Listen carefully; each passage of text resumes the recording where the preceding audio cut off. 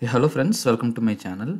In this Azure DevOps tutorial series, today let's discuss about how to use secured files in Azure DevOps.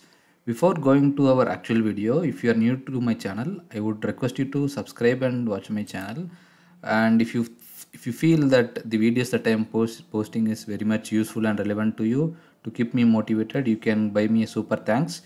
If you're not sure what super thanks is, you can go to any one of my video and click on these three dots. You can see an option called thanks here. You can click on thanks and donate an amount that is you can increase or decrease the amount based on your preference, and actually buy and send me an super thanks, which will actually help me to keep motivated and post more videos with regards to Azure DevOps in future. Alright, so now jumping to our actual topic. So how do we work with secure files in Azure DevOps? So this is a continuation of our previous video where we discussed about variable groups, right? So if we go to our pipelines, there's an option called library. Inside library, we discussed about how to work with variable groups and how do we use that variable groups in YAML pipeline and classic editor of the pipeline, right? So here now we will look about how to work with secure files. You can see there is a tab near variable groups called secure files. Currently I don't have any secure file present here.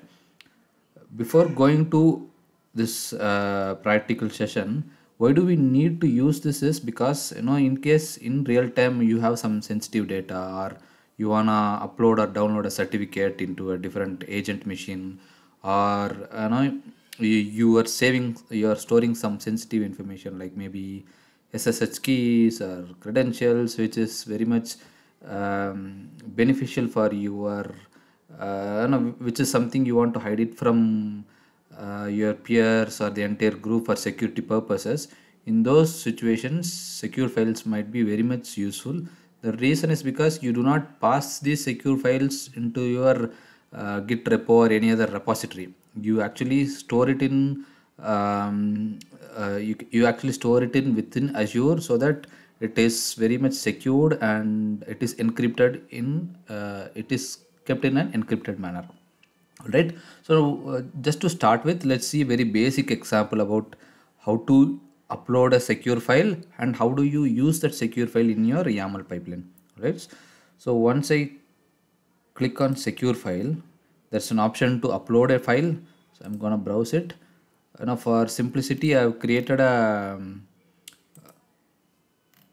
.pem certificate file. So this is like a certificate file which is in .pem format. So I'm gonna click and upload that. The name is certificate1 and I'm gonna upload it. So as soon as I upload, you can see I can find that file here in under my secure file group, and you can even provide security to it, like who and all want to access, right? So by default it is inherited, and the default permissions are provided to these repositories and these users, and I gave few privileges to a few privileges to certain roles. Okay, this is done by default, and if you want to use this actual secure files in your pipeline, let's see how we can actually do that. Okay, before going to that, I want to show you something which will actually help you in understanding our upcoming example. In order to work with this secure files in YAML pipeline, you got to know few concepts.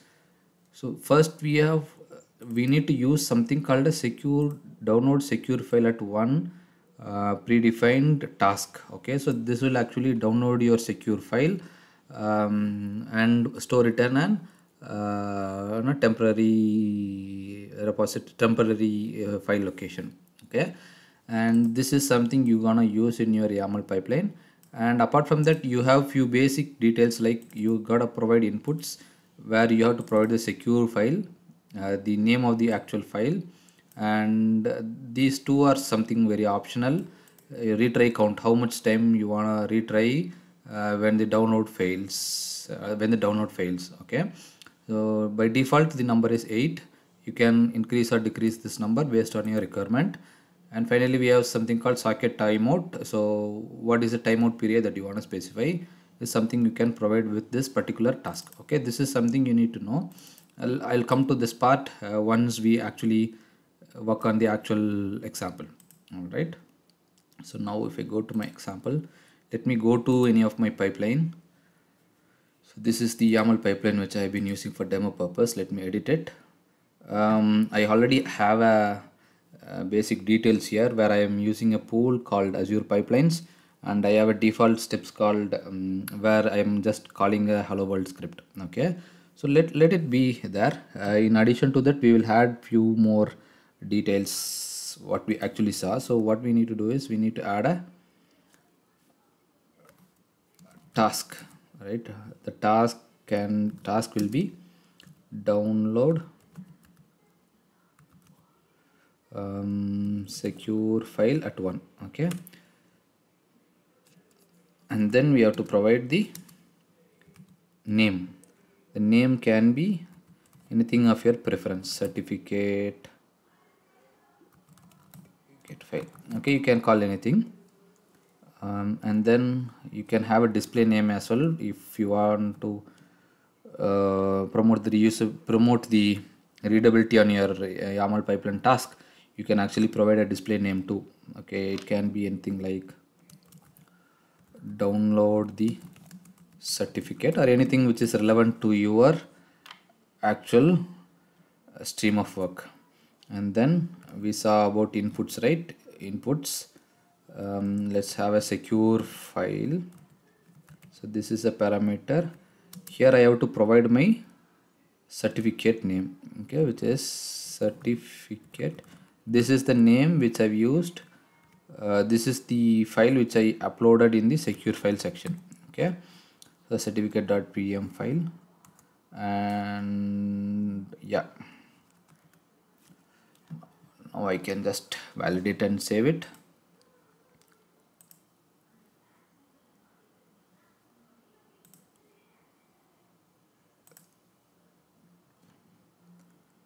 Yeah, one thing you need to notice when you run it for the very first time, okay, you actually need to provide permission to the pipeline to access your secure files. But so this warning message came to me so that I can provide permissions to the secure files.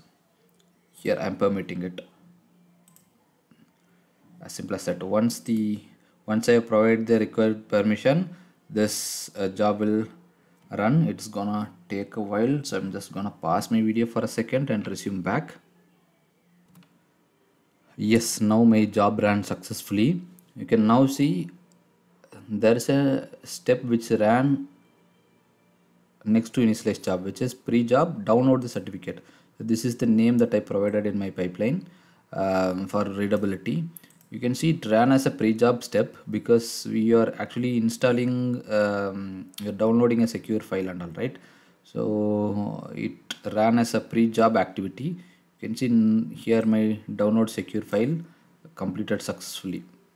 Okay, so it started and finished. And next, you can see my actual script ran. So we ran a hello world script, right? It ran successfully and my job is completed successfully. Alright, so this is a very simplest way of uploading your secure file, and then how do you use that secure file in your YAML pipeline. Alright, so there are few other steps that I wanted to show you. Okay, if you go here, okay, we already discussed about this in a high level, right? So we saw about what is secure file is. Okay, it actually specifies the name or a unique identifier of a secure file that is downloaded to the agent machine. One thing to note here is when the file is actually deleted when the pipeline job completes. Okay, so when the job completes, the pipeline is when the pipeline job is actually completed, the file is deleted permanently from the agent machine. Okay, and we already discussed about retry as well. It is an optional parameter. It specifies a number of time to retry downloading a secure file if the download fails. Okay, again we discussed about socket timeout as well, which is an optional parameter. when downloading a secure file request in Microsoft, this input specifies the timeout for the socket. Okay, and few other things that I want to show you is we have something called secure file path. Okay, this specifies the location of the secure file that was actually downloaded. Okay, so if you look at this particular example which we used a file name called certificate1, right? So if you wanna reference this in your YAML, right, it is actually referenced using this particular syntax. We provide it with this syntax where we have a dollar prefixed with a dollar symbol. Here we provide our certificate name, and sorry, this is here we provide our file name, and this is the secure file path. Okay, but alternatively you can actually find the download secure files in this particular temporary directory too. Okay, so these are the things that I want you to understand, so that if you can use these parameters in your YAML pipeline whenever required. All right, so yes guys, that's all what I want to cover as part of this video. In case if you have any queries, please let me know in the comment section. If you like this video, please subscribe and follow my channel. Thank you.